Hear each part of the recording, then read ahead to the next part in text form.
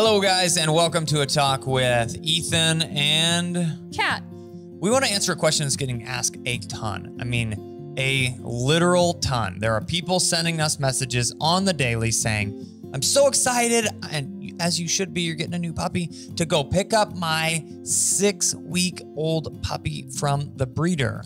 Or they're just asking us, hey, our breeder's sending our puppies home at 6 weeks old, but we notice you guys don't send your puppies home until 8 weeks old. Why is that? What the heck is going on here? Is there something going on? Should I be getting a puppy at 6 weeks old? So people have questions, and we've got some answers.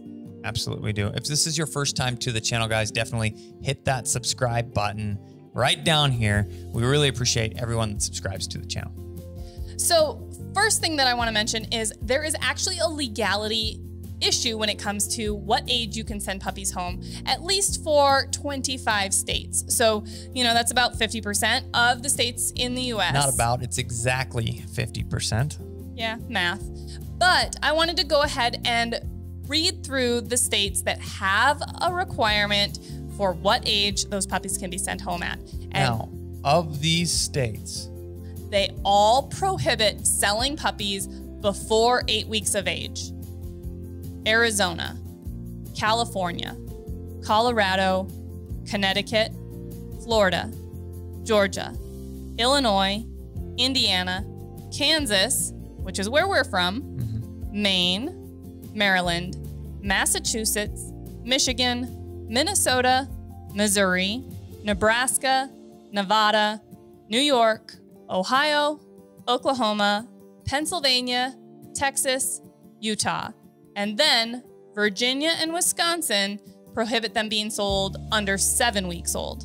So if you guys are buying a dog or excited about getting a dog or ready to pick up a dog from a breeder in one of those 25 states and the dog is under 7 weeks old, it is not legal by their state regulations for them to do that. Now, the rest of the 25 states don't have a specific regulation listed for requiring or not requiring, and that comes into the rest of what this video is going to be about, which is why we specifically feel that at least 8 weeks old is ideal for our puppies. Not only the fact that we listed there Kansas requires 8 weeks, but even if it wasn't a state requirement, we would be looking at that. I'm from North Dakota originally. Okay, so which North Dakota doesn't have a law. So even if we were in North Dakota, I would still not want to send my puppies home until at least 7 weeks, but more likely, preferably 8 weeks old. Absolutely. So keep that in mind when you're looking at puppies. And then the next thing that I like to touch on is a lot of people reach out and say, hey, I read this article about this socialist or behavioralist that said, hey, puppies shouldn't go home until they're 12 weeks old so that they can properly socialize and develop with mom. So now we are huge advocates for growing as individual breeders. We want to be doing the best for our dogs. We want to develop healthy, happy, well-socialized puppies. And we want to produce the best dog that we possibly can. But that being said, there is definitely a difference between small breeds and large breeds. And obviously we're breeding short hairs, and those are categorized as large breeds. So some of these small breeds can definitely benefit because they're more small, they're more fragile.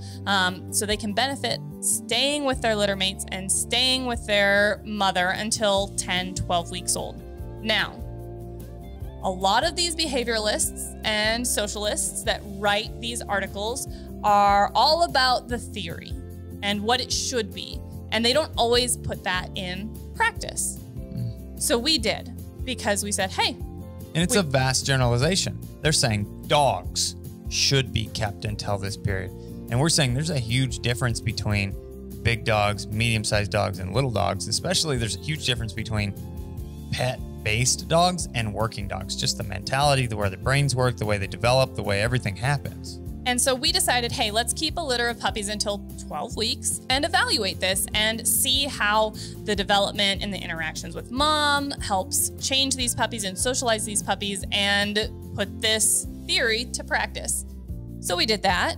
And I will tell you that mom was done with those puppies. 100% done. And I didn't want to leave her with those puppies up until 12 weeks because I knew that the way that she was interacting with them was going to teach them not good things. In fact, probably teach them bad interactions and behaviors with other dogs, because she was definitely putting them in their place. She was saying, I am done with you. Don't you dare try and nurse on me. Don't you try and mess with me. I don't want it. And taking it to a level that I was concerned that the puppies not comfortable with. Yeah, concerned that the puppies would think that that's an okay way to interact and behave with other dogs. And that's definitely not the case. We always talk about advocating for the dogs in both situations. So saying, absolutely, puppy, you are playing too rough with the older dog in this family. And older dog, you cannot grump at and put puppy in its place. And that can be said for the way that mom and puppies interact after that 8-week mark. Most of the time, our mother-puppy interactions are about done by about 6 weeks, I would say. Moms are done nursing the puppies. Between 6 and 7, yeah, completed. Yeah, so moms are typically about done nursing puppies at that time. We've completely weaned the puppies. They've transitioned to hard food, and they are eating multiple meals a day, drinking water on their own, and they don't need mom for nutrition at that point. But at that 6-week mark, they are just learning to eat hard kibble, and they're doing it as a pack. And the reason they're doing it as a pack is because they need that confidence booster, because everything they've done thus far has been as a pack. With their litter mates. It takes time to be able to separate that out so that we can say, okay, now feel comfortable eating on your own. And then by the time they're 8 weeks old, they're ready to do this. I mean, there's a lot that happens between 6 and 8 weeks. Yeah, and that's definitely something that I want to hit on, because between 6 and 8 weeks, like we've talked about, so much happens. And if you've followed along with some of our other puppy development series, we've got 2 series out there with a smaller litter and a larger litter. And between 6 and 8 weeks, a lot happens with those puppies. And we have people that reach out to us with concerns. They say, hey, I just got a 6-week-old puppy. They're really not eating. They're being very picky, kind of being lethargic, things like that. And a lot of times that's because they're not eating, and they're not eating comfortably, and they'll pick and then they'll be done because they don't have that confidence to eat hard kibble on their own. And a lot of times they have to move backwards and start softening that food and making that process easier for the puppy. You're basically finishing the weaning process that wasn't done at the breeders. Right. And we feel that doing that process at the breeders with their litter mates is going to build bolder, more socialized, confident puppies that are going to be ready to move in and integrate with their families, instead of sending a 6-week-old puppy home to a family that then the breeder is relying on the family to finish the socialization. And let's face it, you guys aren't professionals. You're not professional breeders. You're probably not a professional trainer. And you are going, I just got this cute little puppy, but now what do I do? And I don't want to do it wrong. So yes, you've got a young puppy that's not comfortable eating. You really can't start clicker training your puppy yet. So people go, well, what do I do with my puppy? And I always tell them, well, if you got a 6-week-old puppy, now you follow from 6 to 8 weeks of our puppy development series and work on those socialization behaviors that should have been done with their litter mates. And those are... Yeah, don't worry about the clicker training. Don't worry about anything else, because you got to kind of finish that development period that needed to have happened probably before the dog came to you. And you have to be patient. You have to have realistic expectations, because they're not going to be sleeping through the night. They are definitely not going to be sleeping through the night. And they're not going to probably be doing all of those socializing behaviors as well as they would had they had that pack mentality and group to do it with. I know that I definitely feel more comfortable and confident going out with a group of friends to do something and try a new activity and do something new than if I just show up someplace and be like, I'm going to figure this out on my own. I feel a little self-conscious, a little unsure, a little nervous. And if I had somebody with me, I'd feel a little braver. I'd feel a little bit more comfortable. And the same mentality can be said of those puppies. They're going to feel more comfortable doing those things, getting used to new environments, crate training, completely getting comfortable eating dry kibble for their meals when they have their litter mates to do that with. And that's why we do all of those introductions, like their water introduction, our introduction of running through tall grasses, our trips to the vet, our trips, so that involves the car rides, as well as bird introduction. We don't really do anything with gunfire, but all of those big socialization introductions, they happen as a group, and that's to build confidence. Once they hit that 8-week plus period, then all of those things move into individual stuff, but typically not before. So if you have a dog that is in that 6+ week that you just picked up everything else, Definitely, like Kat said, follow those videos along, but understand that you need to have realistic expectations, and that's going to take which more. Is a big part of potty training as well. People that have a 6-week-old puppy that say, I'm really struggling with potty training. You're going to. Yeah, that's completely realistic and understandable, because you have a 6-week-old puppy that has a very, very underdeveloped bladder at this point, that they've barely been expected to hold it, if at all, because some breeders don't start crate training. They don't start potty training their puppies.